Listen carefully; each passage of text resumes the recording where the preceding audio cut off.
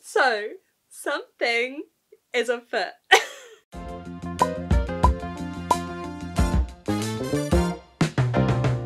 Hello everyone, my name is Megan, welcome if you're new here, and today we're starting something very exciting. I am starting, finally, a TBR game!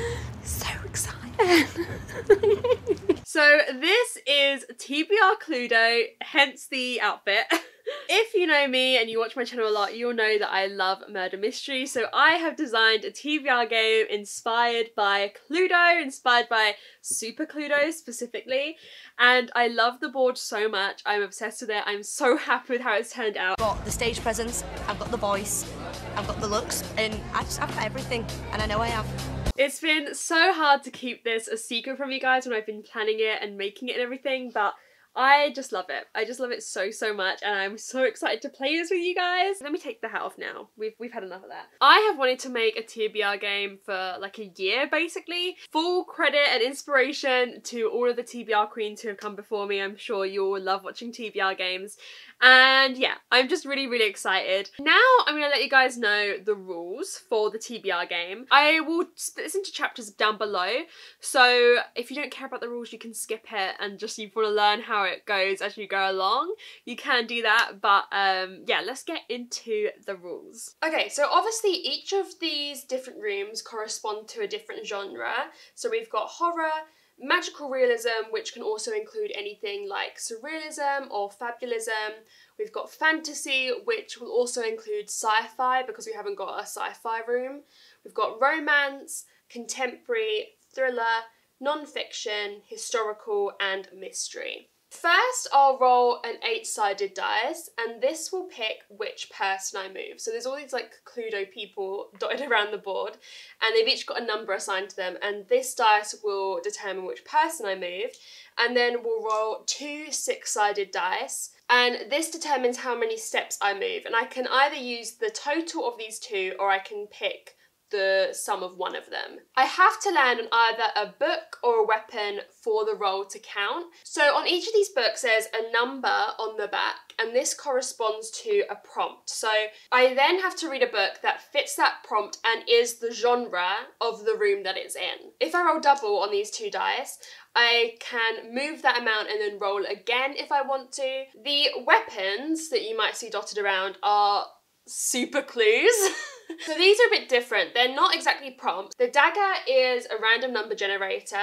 The magnifying glass is a book recommended by the viewer. The rose is something secret that I can't tell you about yet. Well, we'll just have to wait and see. You are so inquisitive, my darling. So we just won't pick that in this month's round, but I reckon by next month that will be ready to you guys to know about. The candlestick is a phone a friend, so I will FaceTime another booktuber and they will pick a book for me. The glasses are to scroll on Instagram until I see a book that I own and I have to read that book. And the wand is a book that I need to read for a themed reading vlog I'm doing that month. The weapons are not constrained by the genre. So like, although phone a friend is in mystery, they don't have to pick a mystery, they can pick whatever they want. The staircases dotted around here will allow me to move to different rooms. So if I go through a staircase, I can move to any different room. For punishments, I haven't quite figured out how this is going to work yet because I haven't played it yet.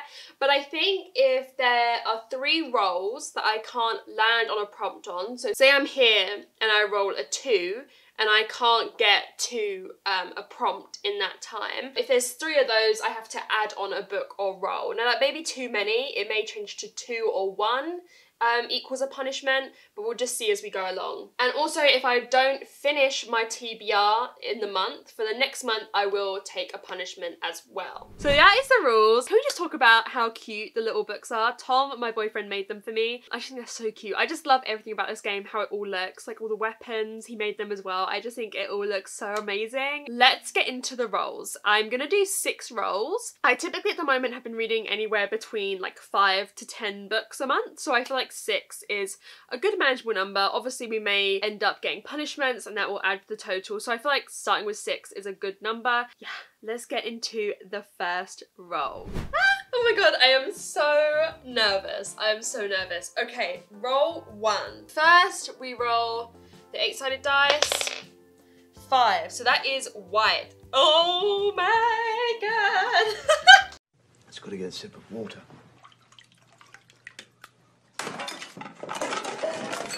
Now we roll the 6 die. Oh my god, that was, whoops, a 5 and a 5. We've got 2 5s, so we've got a double. In terms of genres I need to read this month, I've got some contemporaries, some thrillers. Can I make it 1, 2, 3? Well, of course I can, because I can roll again. So let's go towards thriller, I think. 1, 2, 3, 4, 5, 6, 7, 8, 9, 10.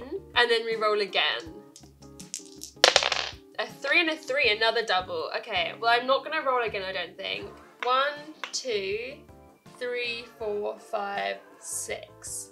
And get that one, which is number 28, which is a book you've never seen on BookTube.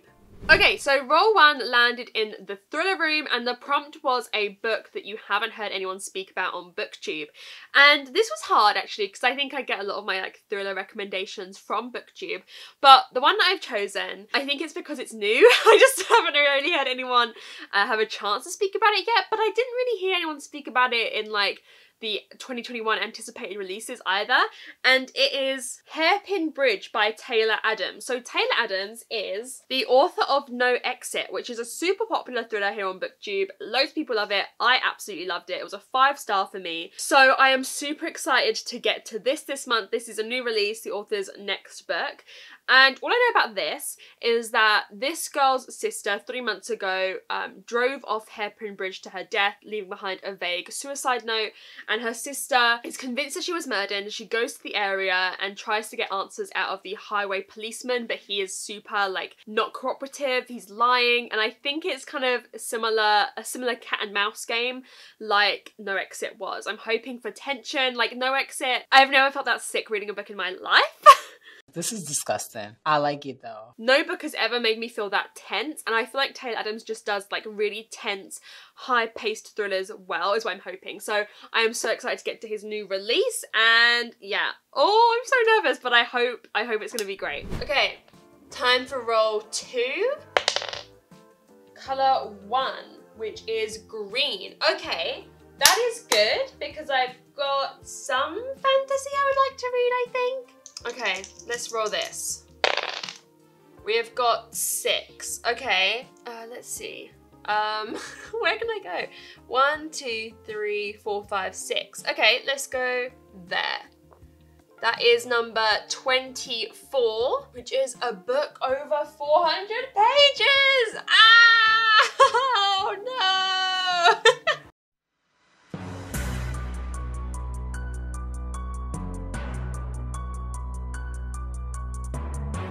Roll 2, I was already not happy with. So we landed in fantasy, and the prompt was a book over 400 pages. And when you don't have, because obviously many of you know, I do themed reading vlogs, so I've already got like a kind of TBR for this month in a way, and I don't have a fantasy over 400 pages planned in any of those videos. So now I'm like, well, I've got to take on something extra here. But I did find one that I really want to read and have been super excited for, and that is Project Hail Mary by Andy Weir. This is quite long. Like, it's not just over 400 pages, it is about 476 pages, this book. And this is by the author of The Martian. I have heard so many good things about this. People have been like super duper excited for it, and the reviews I've seen coming in have been like 5 stars, 5 stars, 5 stars, 5 stars. Like, I've heard people saying it's just as good as The Martian. Like, that's high praise. I love The Martian. I think I've read that like 2 times, love the film. What I know about this is very similar to The Martian. This guy wakes up, he is the sole survivor on a desperate last chance mission. So he's like surrounded by his dead crewmates. He can't really remember what he's there for, what he's supposed to be doing. Yeah, I'm just excited for like a bit of high-paced, crazy, sci-fi. I just think Andy Weir is a great sci-fi writer, so I'm so excited to get to this. Okay, roll 3 is, oh, we've got green again. Okay, we're in fantasy again. The fantasy book I need to read for a video, I think it's like 380 pages, so I don't think it will have been what I just picked. So, do we try again? Let's see what we roll. Okay, oh my god, that was a 2. Sorry, I just flipped it. So that is 3. Where can I go? 1, 2, 3, 1, 2, 3. Which of those do I go for? Let's go here. 1, 2, 3. Which is, that's number 6, I think. Something with white on the cover. A book with white on the cover. Okay. Roll 3 was another fantasy, this time with something white on the cover, with some white on the cover.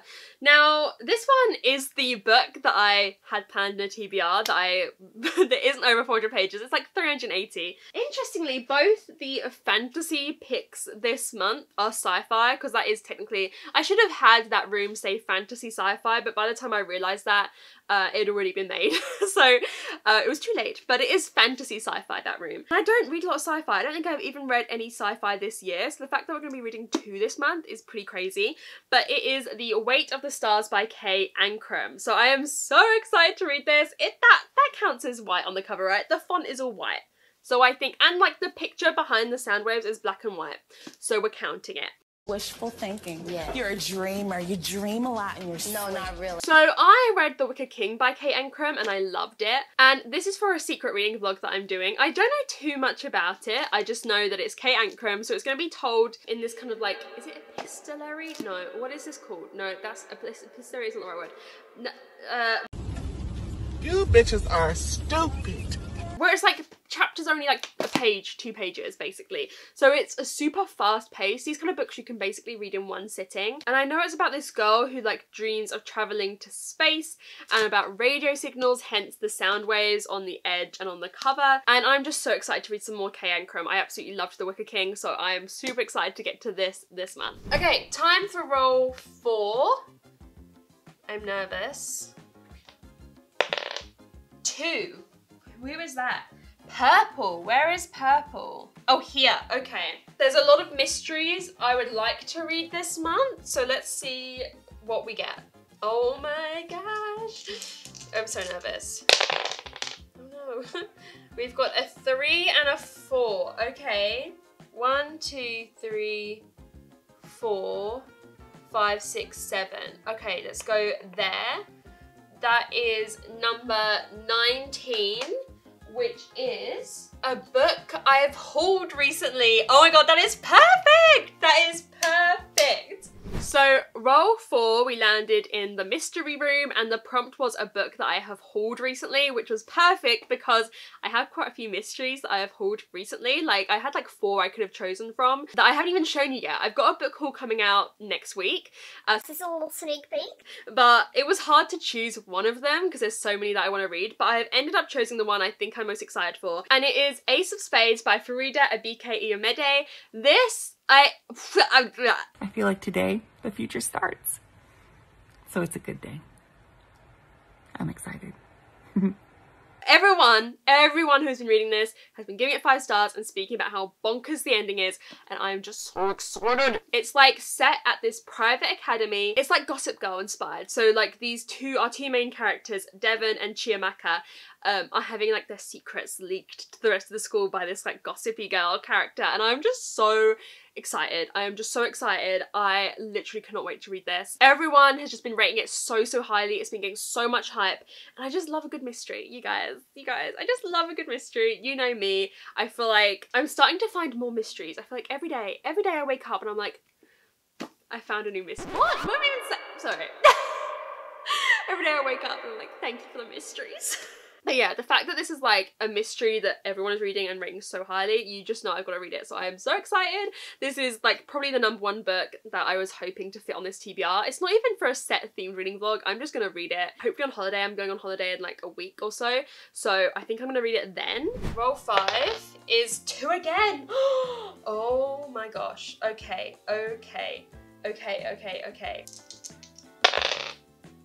4. or I could do a 1. I can't get anywhere in 1. I could do 3. 1, 2, 3. 1, 2, 3, 4. I don't know what to do. Let's go 1, 2, 3. Which is, what is that? 16. 4 or more words in the title. A mystery with 4 or more words in the title. Okay.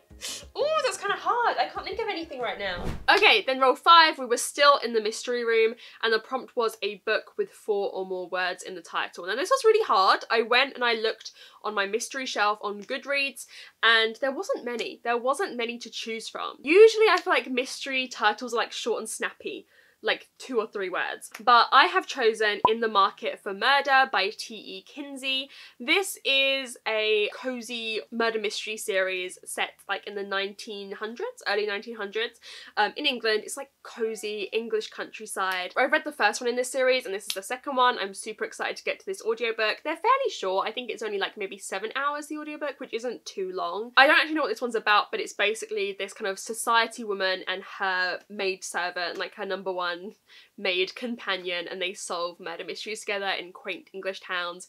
I love it. It's like my favourite thing to listen to as an audiobook. I find those kind of books really suit audiobooks because I don't have to like pay 100% attention, but it's super, I love the atmosphere and I just love the simple mysteryness of it all. So I'm really excited to continue on with that series because I read the first one a couple months ago and they're just like super easy audiobooks for me to listen to. Okay, and then our last roll is this. Oh, 8. Who is 8? Blue. Oh, okay, Blue's over here. Right, let's see what we get. Oh wow, okay. We've got a 6 or a 5. I think I'm gonna go into like the magical realism-y section because I think there's quite a few I want to read. 1, 2, 3, 4, 5. I think I want the wand. 6, 7, 8, 9, 10, 11. Okay, we've got a wand, which is a book I need to read for a themed reading vlog. It doesn't have to be magical realism, but I think I will probably choose something along those lines. And then the last roll was a wand, which is a book I need to read for a themed reading vlog. I'll try not to like abuse the wand, because obviously it does make my life easier, but we were just near it. That was just what we were near that day. And obviously the weapons don't have to fit the genre of the room that they're in, but this time it actually is. So the magical realism room, as I said, also encompasses things like fabulism, surrealism, you know, all of those kind of like weird, wacky books. It's kind of the weird book room. In case you haven't noticed, I'm weird. I'm a weirdo. I have chosen Summer of Salt by Katrina Leno. So this is one I've been super excited to get to. It was on my summer TBR because of the name. I literally just can't wait to read this. As many of you know, I absolutely loved You Must Not Miss by Katrina Leno. Where is she? Here she is. Yeah, I absolutely loved You Must Not Miss. So I'm hoping for similar weird, uncomfortable, strange vibes. All I know about this is that it's like set on this island by the sea and there's strange magical things going on. That's basically all I know, but I am super excited to read it. I loved Katrina Leno's other book, and so I am so excited to get to this one. So there we go. That is our first TBR Cluedo TBR. So it's obviously this plus the audiobook for In the Market for Murder. I counted it and it's just over 2,000 pages, which isn't too bad. Obviously we have got Project Hail Mary, which is like 470 pages, and Ace of Spades is like 440 pages, but I think this is all totally doable for me, and these are books I've been so excited to read. I'm like absolutely, I just can't wait to read all of these. We don't really have any duds, you know what I mean? We haven't had any books that I've been forced to read because of a prompt and I don't want to read it. So yeah, I am just so excited to read all of these.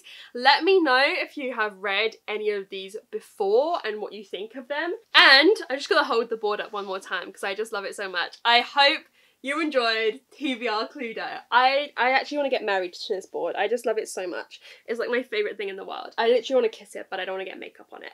So yeah, I hope you enjoyed TBR Cluedo. It's going to be obviously a monthly feature on my channel. I'm so happy I am finally doing a TBR game. Like I said, I literally want to do it forever. Like, I've literally wanted to do a TBR game forever, but I've wanted to have a board like as amazing as this. I hope TBR Cluedo makes sense. I think I am going to change the rule for how we get a punishment. I think I'm going to change that to like either 2 or 1 rolls. If I can't reach a prompt that will add a book to my TBR, let me know if you think it should be 2 or 1, because I think 3 will just never happen. So let me know if you think it should be 2 or 1. And yeah, thank you so much for watching. I will see you very soon in another video. Bye!